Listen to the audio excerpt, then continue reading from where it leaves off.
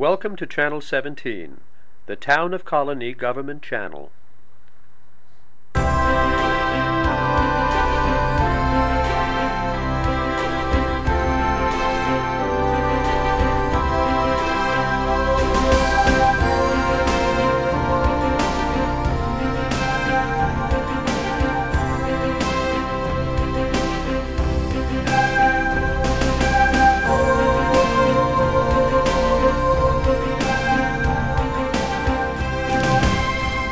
Hello, welcome to Parenting in the 21st Century. I'm Zina Shevchik.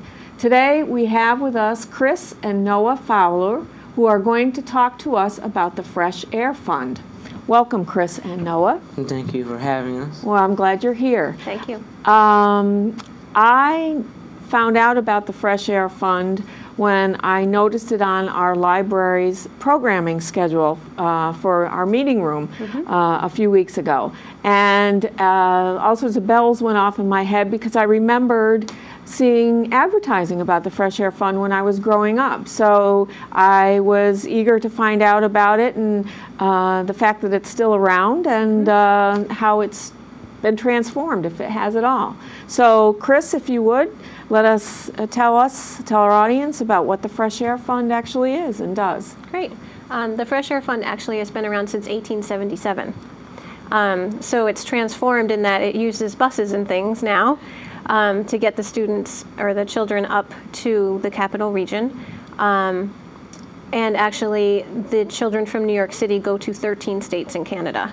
And it is a program where low-income children from New York City who really wouldn't be able to afford a summer vacation can have one because of host families. So they go and they stay for a week or two with just regular old families living in communities like ours.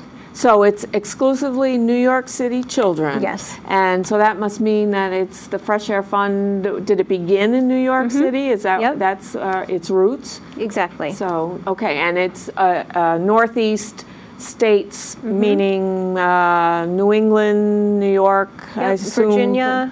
Goes as far south as Virginia? So some of them go south, but then most children come north. Okay. New Jersey, New York, Vermont, New Hampshire, Maine, and Canada, and New York, obviously. Till 1877, so Yeah.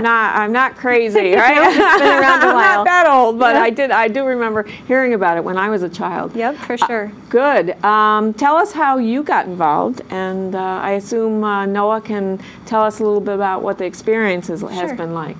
Actually, my husband and I started hosting before we had Noah. I first learned about the program through an advertisement in the Times-Union, and I'm a teacher, and so I was able to host for 2 weeks. So every summer since I got my job as a teacher, we hosted, and then took a little break while Noah was younger, because the youngest Fresh Air children who come are 6, and the oldest who can come for the first time are 12. But they can participate in the program until they're 18 years old. So my husband and I hosted 3 boys at different years until Noah came along, and then when Noah was 5, we started hosting again, and we've had the same Fresh Air friend come. This will be his 8th year staying with us. He's come and visited with Noah ever since Noah was 5. So the same person. Okay. How old are you now, Noah? I'm 13 You're right now. 13, so you've had someone with you every summer for 7 years, did you say? Yep, this will be his 8th time All right. coming. Well, that's quite a record. Is that typical of people, of children returning to their host families? More than 2/3 of the Fresh Air children will return to the same family the next year. Sometimes they'll come for a number of years, and then because the children get older, it doesn't work out that they come back again. Once in a while, it's just not the greatest fit for that family, and that's okay. And the family says either they'd like to try a different match with a different Fresh Air child, or they take a summer off, or they volunteer and help the program in a different way, and then they host again later. So there's a lot of different ways for people to get involved, and each family's situation is different. But most of the time, more than 2/3 of the time, the children do return. that again is quite a record. Yeah. Of, I think, probably the support given both to the children coming from New York City and the support given to the families who are hosting as well to have a record like that. Yeah. So, do you tell me about what is called on your website Friendly Towns? Right. Friendly Towns, right. So Friendly Towns really means the geographical region that the New York City children visit. And again, they can be a little bit flexible. So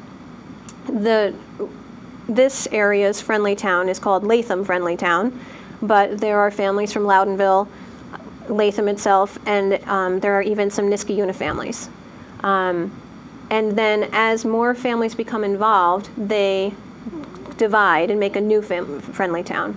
So there were a few families from Delmar who were part of the Latham Friendly Town at first, and then more and more families became involved in Delmar, and now there's a Delmar Friendly Town. And that just means that there's one volunteer or a few volunteers who are in charge of keeping up with the paperwork for the families, letting the families know when is the bus coming, what are the dates for this summer, who to call if you have a question or the fresh air child gets sick, those kinds of things. So in addition to hosting, I help by volunteering while the while the fresh air children are here, so that if something comes up and the families need a hand with something, they have someone to call.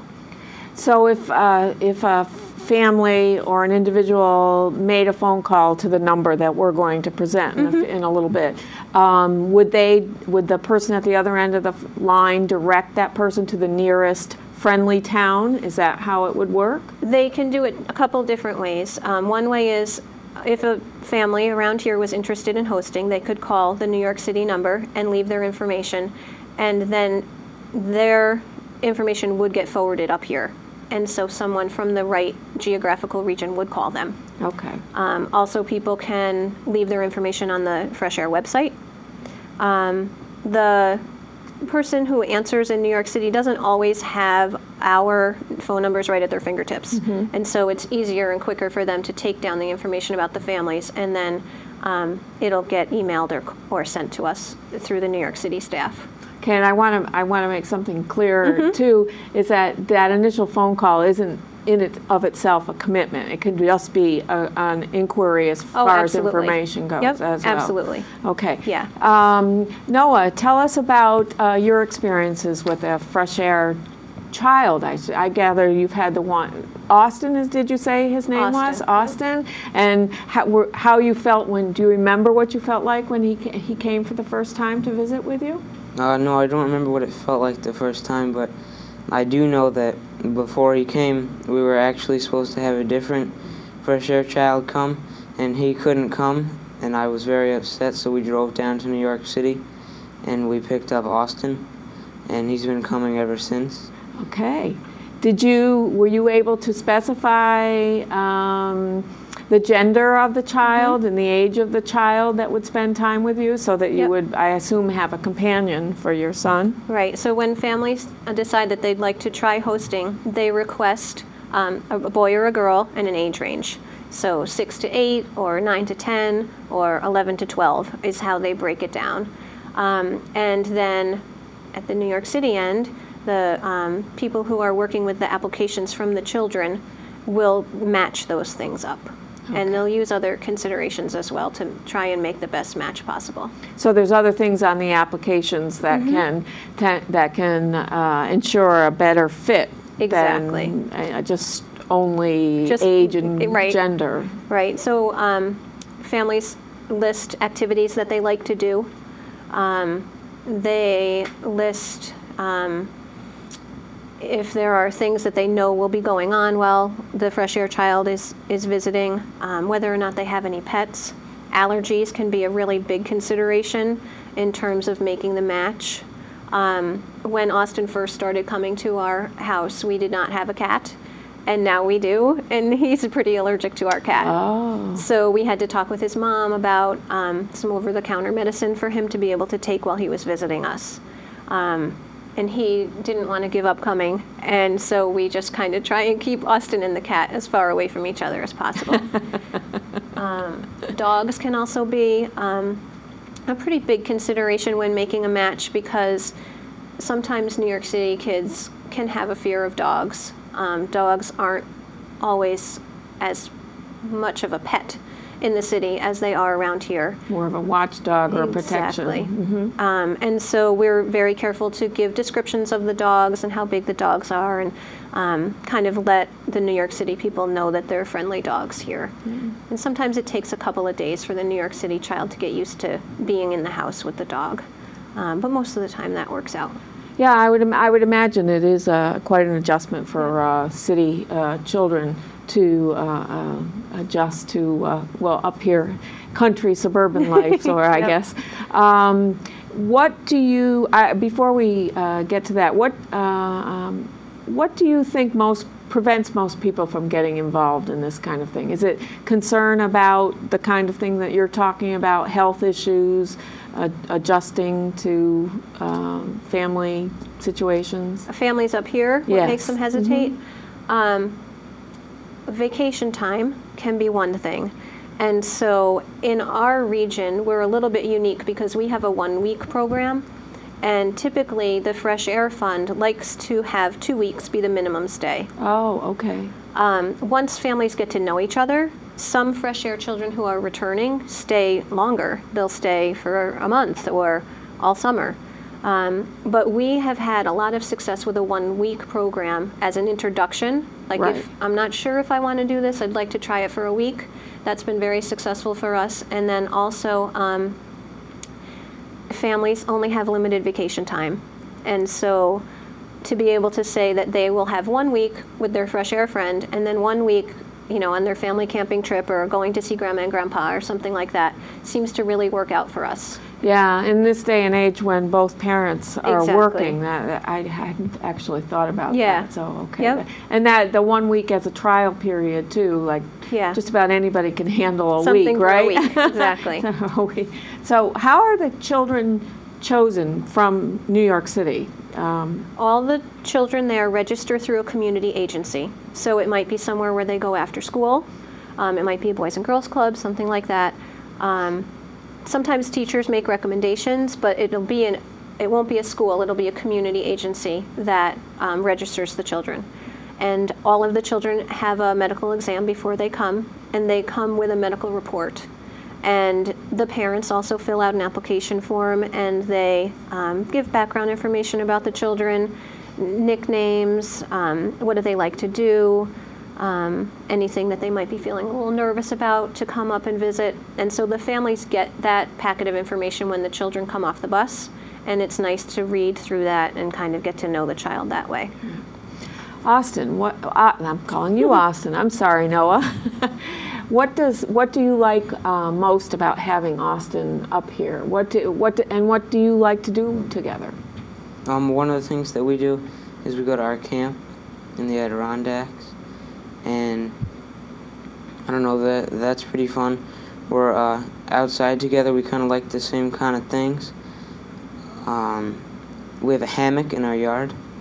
That's one of the big ones where we push each other as hard as we can to see if we can make each other fall out. And I mean, it hurts sometimes, but it was better when we were younger because we were smaller and lighter. But you're 13 now. Yeah, if the muscle makes up for it. Did Austin know how to? Are you near a lake or some kind of water? Yeah, we are.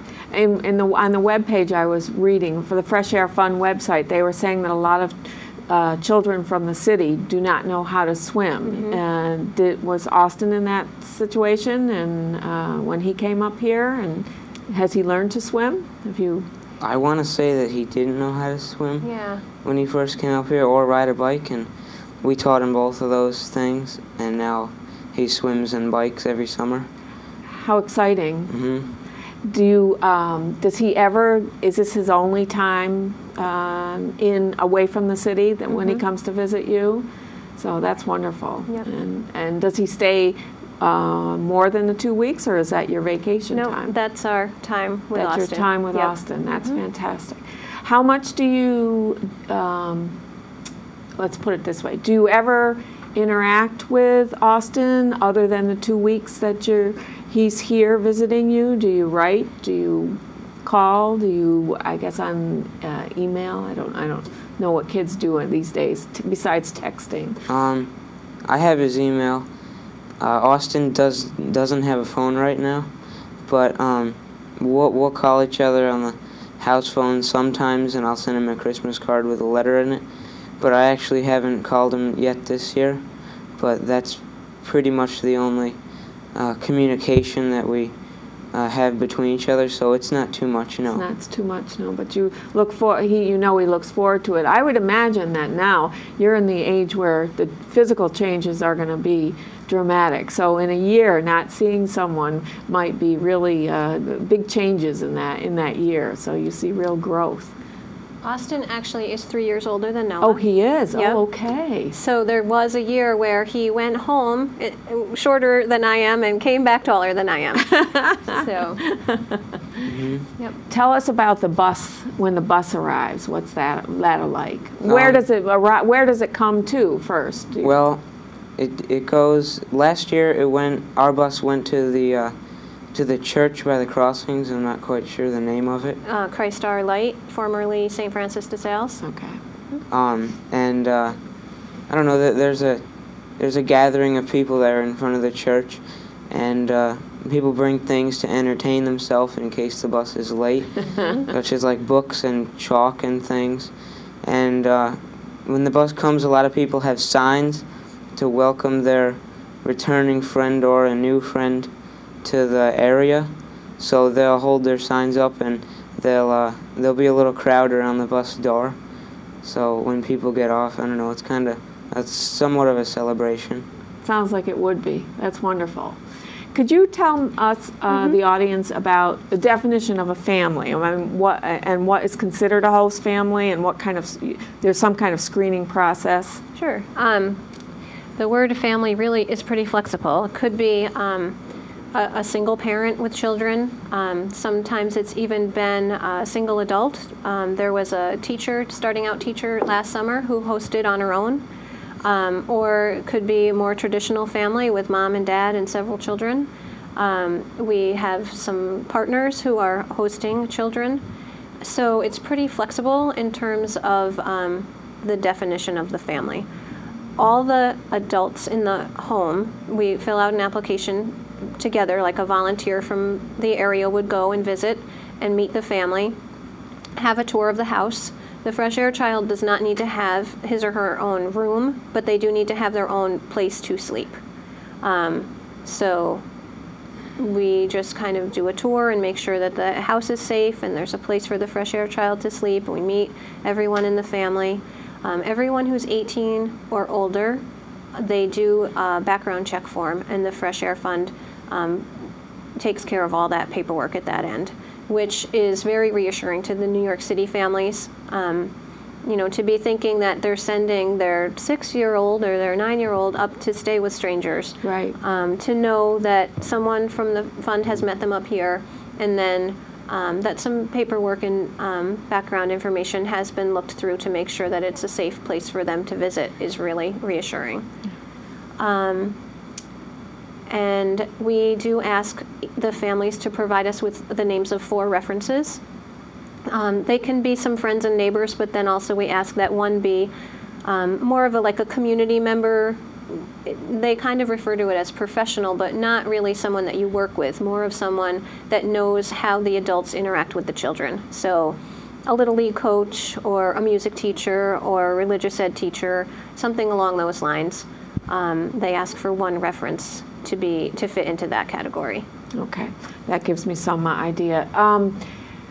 Talk to us a little bit about what kind of support the host families get from the committees or friendly town organizations, because I think my initial concern would be, what if the child gets sick? Right. What if the child doesn't want to be here, you know, all that kind of Right. thing. So maybe you could talk a little bit about that. Yeah, and those are two, you know, common things that happen.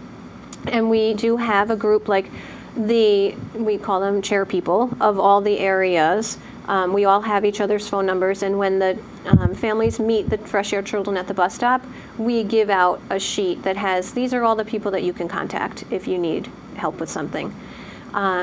And then the New York City office has someone sitting by the phone 24 hours a day, 7 days a week during the months that the children are out visiting.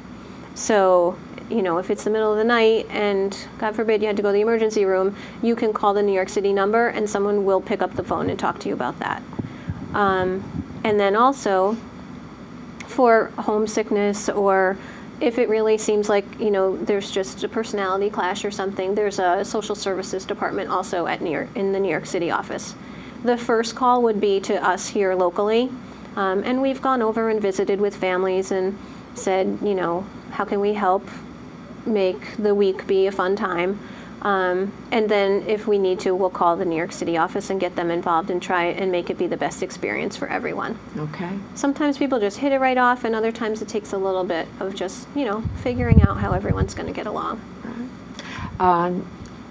Before we end, and I want to make sure we cover a couple of things, which are financial expectations from the host family, and what kind of activities are expected, like in terms of entertainment. So there aren't any financial requirements to be a host family.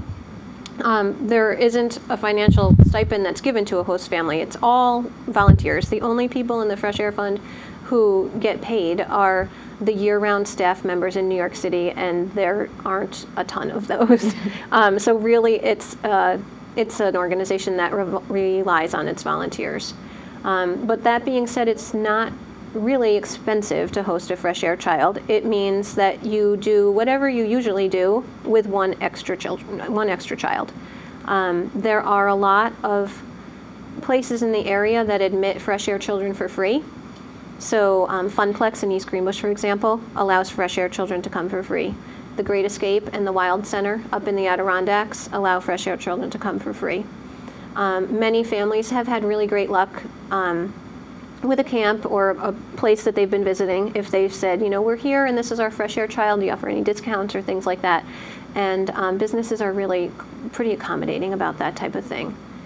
And I find that it kind of spurs people on to do the things in our community and our region that we always say, oh yeah, someday we're going to go to but we never get there. And having the Fresh Air child with us to show these places like the New York State Museum or the Plaza or wherever it is. Things in our backyard. Exactly. It kind of gives you that extra little boost to actually go and do those things. And lots of those things are free. Right. And New York City children haven't experienced even the most basic things. I mean, you were talking about bike riding or swimming. Right. So there's no expectation that you're taking these children on a great road trip across country or anything like that. It's your regular summertime, and you'd really be surprised at things that they haven't done before. We have raspberries on our street, and that was like the first place we would go when Austin arrived, was to go pick the raspberries. So those kinds of things that we kind of take for granted as everyday things we do are new experiences for them. That's wonderful. So before I end the program, and I'm going to have the website address on our screen as we leave, as well as the phone number that people can call if they're interested in finding out any more information. Not a commitment, just to find out any more information. I want to know if there's anything that we haven't covered that you want to talk about before we say goodbye. Anything you can think of that you want to emphasize? Or I would say that we do have usually one event during each block of time. So like this year's dates are... That's it. There you go. This year's dates. It's not too late this year? It's not too late because we have some August trips. Okay. So August 10th through the 17th, for example, is when Austin's coming this year. So we would have time to do that. There's, I think it's July 21st to the 28th, and then there's a trip that's right at the end of the school year. So the Friday before 4th of July, I think it's July 1st, is the first bus coming up to So there are still Starlight. opportunities? Absolutely. To Yep. call now. Okay, good. And so during each one of those times, we try and have, like, we have a picnic or we have an outing, so that there's a way for all the host families to get together. Okay. All right. Anything you want to add, Noah? It's a good, wonderful experience for you. It is. It's for me and Austin. Right. I mean, we had a neighborhood baseball game, our annual neighborhood baseball game, where the families go against each other, the kids and the parents, and Austin got to participate in that. So in the city, I don't know if he really would have gotten to do that. Right. Sounds like a wonderful experience for everyone. It is, really. Everybody benefits. Right. Thank you, Chris Fowler, Thank you. Noah Fowler. Thank you for for having taking the us. time Thanks for having us. about the Fresh Air Fund. Thank you for being with us, Parenting in the 21st Century.